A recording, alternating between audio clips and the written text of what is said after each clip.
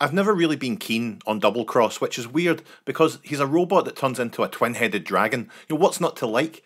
They've got a cool, distinct deco, a sweet blue visor, dragon heads for hands. What about this isn't clicking? He's even a monster bot, meaning that he's a brother in arms for G1 Repugnus. What do you think of that, wee man, your big brother's pal? Oh, he's, hello there.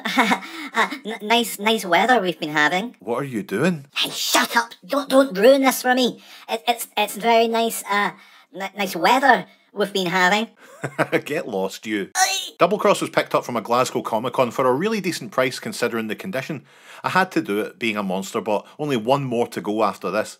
I'm really being too hard on him. He's pretty great. It might be a lingering memory of all those Titans Return versions stinking up store shelves for what seemed like years. Like Repugnus, we press on this little button and you get cold sparks out of the slot on his chest.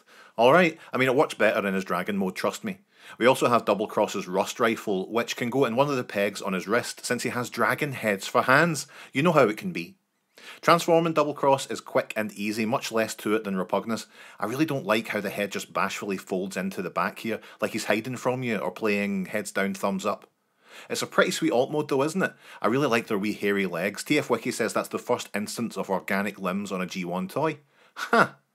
The sparking gimmick returns and, sometimes it kinda comes out of the chest here and this little saw blade moves up and down. I have to say, he has kinda won me over. Review's over. Now look at you little sycophant trying to impress the older kids. Where did they go? They've all gone out. They all went to see a documentary about Sequest DSV. They what? That's not... Not cool, is it? Well, you got to remember they're both over 35 years old. Nothing they ever do will be cool again.